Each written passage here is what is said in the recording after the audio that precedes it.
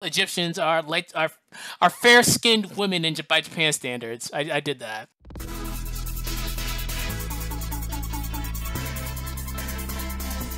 Yeah, you're a horny guy with too much time on his hands. Does it sound about right? Yeah. Yeah. Okay. And I'm just a weeb who has too much time on his hands as well.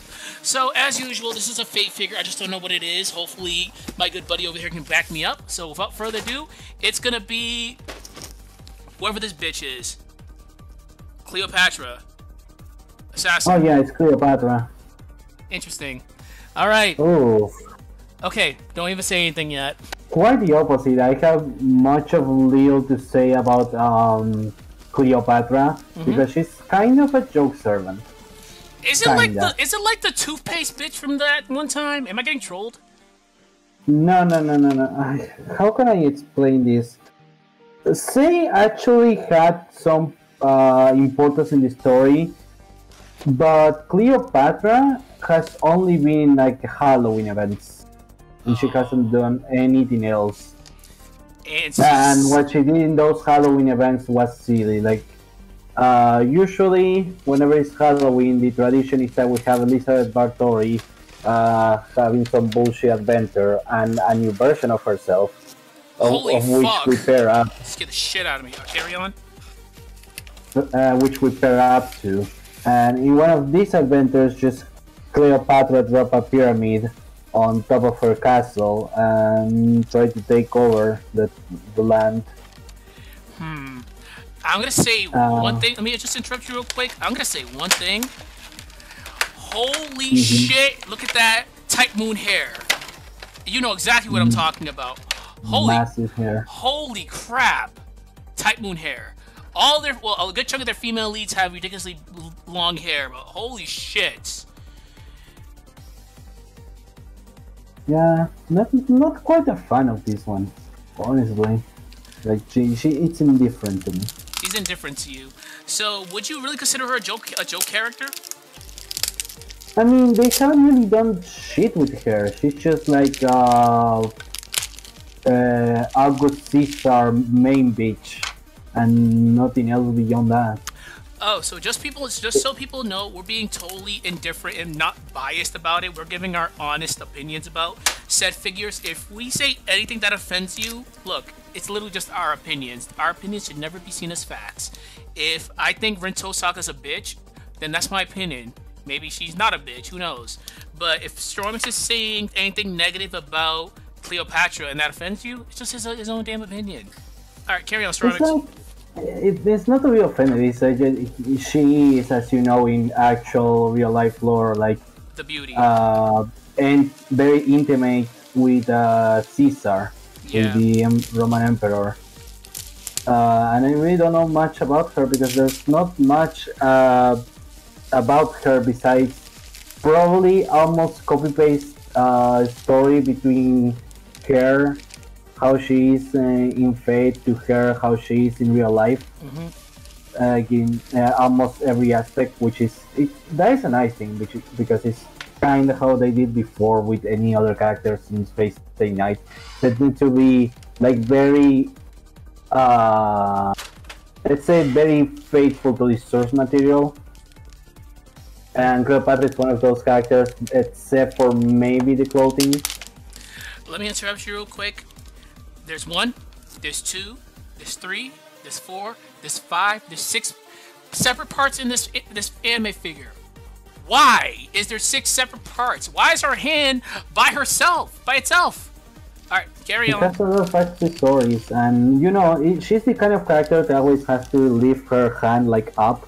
Has to have her living up. You know what I'm talking about. Ojo-sama? So she's kind of like that. I could like more about her gameplay. I mean, yeah, like how is she as a unit?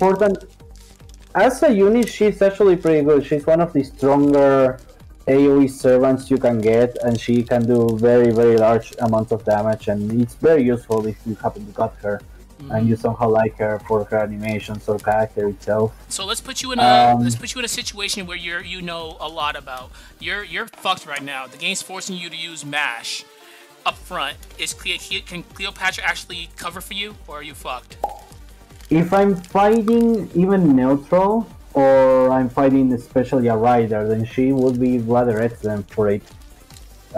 She has most of stuff covered. She does very decent damage despite her AoE, her MP being AoE, but it has a lot of very good utility in herself to keep her alive, like MP regeneration, HP regeneration by tons. She has her own invincibility, so she can survive and remove debuffs. Mm-hmm. So she's very self-sufficient, especially even if I have her with VR Mash, that is probably a very decent combo by itself to kill stuff, because she already has a lot of utility that allows her to survive herself, and then Mash can enhance that even further. So yeah, that will be strong enough for most things, especially if you're fighting a rider. Would people go out of their way to get her? I don't think so. As much as a very good assassin she is, the only problem or tiny problem is that she kind of subverts is that her MP is AoE, which is kind of not the best for an assassin because you know, you would rather have something more lethal, and AoE MPs usually have a multiplier that makes it do less damage in general. Right. You know, to compensate for the fact that they're hitting 3 people. Which applies to everyone except for gear damage because, you know, that's the skill. Jesus. The only kind of iffy part about her is that she has Imperial Privilege, which is kind of a particular skill that many like kings or emperors can have. Like a bunch of Roman emperors have that, which sadly is kind of RNG. Because it has, let me see, how much is it? It's 60% chance to increase her own attack and defense for 3 turns, which that's a long time, and it's a very big increase. It's like 40%, but you know, it's right RNG. There. So if she feels like she can fuck you up. Right. So, like I was saying earlier, do you feel like people will go out of their way just to get her, or is she just, oh, hey, I just rolled her, cool? I don't think the people will really go out her way. She's not very all that interesting. There's not a lot more to her. Some people don't even remember she exists, but she is okay. I guess she's popular enough to get an anime figure, I guess. Oh, you know, things are always different in Japan. People value a lot when it comes to farming, because she's a AoE assassin. She can cover that part when you need something to nuke a whole way of riders. You can have her. She's very efficient for that with her own battery. And do you feel she comes in clutch at times? No. Ooh, wow. If you need clutch, because here's the thing: anyone can be good at farming, and it's not going to be very interesting. Because I can roll a Ash, I can roll Spartacus, and I can roll Christian Andersen and Chen Gong, which are all free-to-play units that you can get from the frame point system, so they're super free. Yeah. And I can farm practically the entire game with just that. And then complement that with like a support from the support list. So Cleo is not that immediately necessary. Usually, Serum may be more interesting if it covers a niche or is very good against, against bosses. How does she fare against bosses? Against bosses, she will fare extremely well, especially if you, even without the most stronger supports, she can consistently put up her MP out. She's an assassin, so she will crit a lot, and she works well with the being Buster. Will work well with Chen Gong, which is the primary support for Buster. So there won't be much issue. If you want to use her to kill a rider, then she will be doing extremely fine. Or even Berserkers, where you will expect them to have a lot of damage. She can just protect herself with her invincibility and defense up, so she won't immediately die. She doesn't need to be babysit that much. Okay, perfectly functional unit. So I'm gonna be that guy and already say this. All right, the figure itself, it's godlike. It's just the problem with the figure itself I'm about to mention is this stand right here. To be honest with you, you don't need this. The figure is secure enough that it's not gonna go anywhere. Hold on. Like, this shit is not gonna go anywhere at all. Like, this is fine. Not gonna go anywhere. This, on the other hand, is gonna come out a lot. Like, you have to find the perfect placement, because her hair, as you know, she has the fate hair. It's all over the freaking place. You gotta find the best angle imaginable so this horizontal section does not come out. So I'm gonna try it again. I'm gonna try to get this bitch on there, then we'll go from there. Stormix, design-wise, how do you feel about her design? I feel indifferent. Like, she doesn't call for my attention, she doesn't do anything particular that I care much about. There's too much drip. Then not... She looks okay. She's not upsetting. Nothing about how she looks. In comparison to who? In comparison, well, like Van Gogh, for instance, that would be atrocious. Or even like Raiko, if you want to be a bit more out there. Who drew her? I would like to know. Like, what about, what's the Raiden? What is that her name? The purple-haired archer chick? Archer? I can't. I'll let you. I'll remind you later. I can't remember her name. It's been a while. No, you mean Rider, like Medusa? No, not Rider. It's I can't remember the name. I'm not gonna butcher it because I don't want to get flagged for butchering fake names. Oh yeah, I'll just correct you and it will be fine. I can't remember it. All I know is it starts with Raiko. Oh, Raiko. Minamoto no Raiko. Okay. I mean, that is just a lot more out there because of the design is super extra, but you know, that's the fetish of the artist. I don't really mind it all that much because, you know, one of the funny things about FGO is that they have a lot of different artists using their own styles to make characters. Alright. For instance, this is interesting. You will notice that her artist is actually the one for Danganronpa, and she did two characters. I see the resemblance. I do.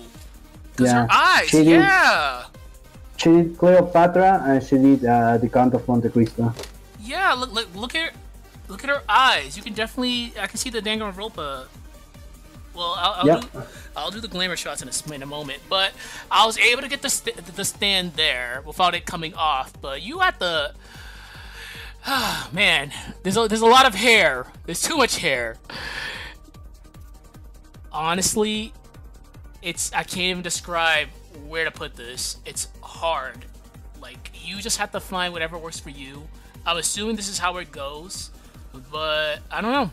I'll try to do a close-up zoom of this, and hopefully people can actually see where the hell you put that horizontal section, but good fucking luck. Yeah, it's a very big figure. So, my final thoughts on the figure itself. I don't know who the fuck this bitch is. Let's just say that. I don't know who the fuck this chick is. Cleopatra, like pure Cleopatra. It's like when you look at William Shakespeare, and it's just William Shakespeare. Nothing weird here. Yeah. Her class, like, we didn't really talk that much about her being an assassin class. Do you agree with her being an assassin? I'm not quite sure. Yeah, I guess. Okay, hold on. This is the best way for me to describe where you should put her horizontal stand. You literally have to find this little section of hair and put it right there. That's in my opinion, is the only way you're to get this to work without the horizontal piece coming out. Like, this is a very bad design, in my honest opinion. You don't need the support beam at all. Like, she's perfectly fine with her.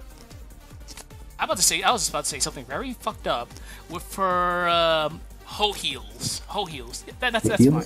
Her hoe heels, her 6-inch heels, but boots. But other than that, I don't mind the figure itself. It's the color scheme is interesting. That's what caught my attention at first. I'm like, oh shit, it's you don't see a lot of blue-haired Fate characters, like straight up blue-haired Fate. You never see that.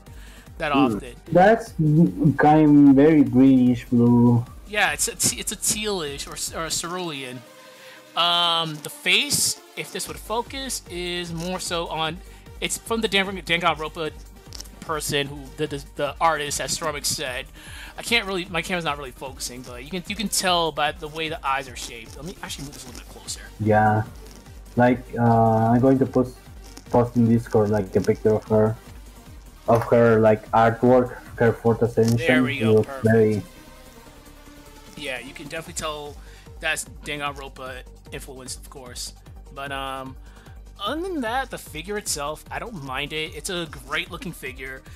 If you're an aspiring Fate collector, I recommend that you do get this. If you don't get it, it's not the end of the world, because this is a very obscure ass character that I did not know about until Stromix was like, wait, Cleopatra. I'm like, wait, isn't she supposed to be Egyptian? I'm like, okay, we are going into that.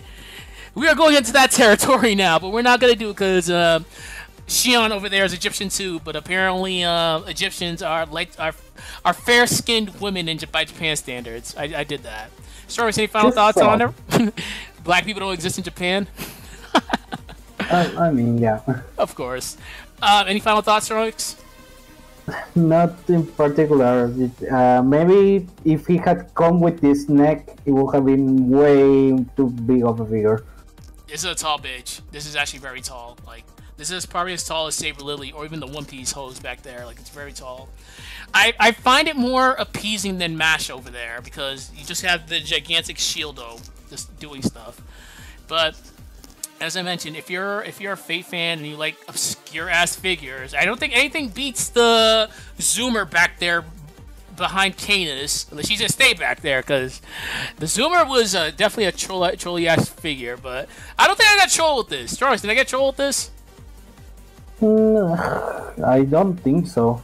I mean, nobody's going to know her except if you were into FGO. Oh no, yeah, it's one of those things where this character she's in no other works and she's like been in some events. She's an FGO exclusive character. That's pretty much it. All right. Okay. Other than that, get the figure for your Fate fan. Get the figure for your fan of the obscure. I'm pretty sure this is like a $30 figure, so you won't be breaking bank. Just take your time with this because it's a lot of pieces. It's 6 pieces for some weird reason. I don't know why her right hand needed to be separated from the figure itself, but whatever. The stand might give you the support beam might give you a problem because it's. I honestly think it's not needed, but hey, if I had a choice, I would just take it out. Get the figure. I recommend it. It's A-okay in my book. We out. Till next time.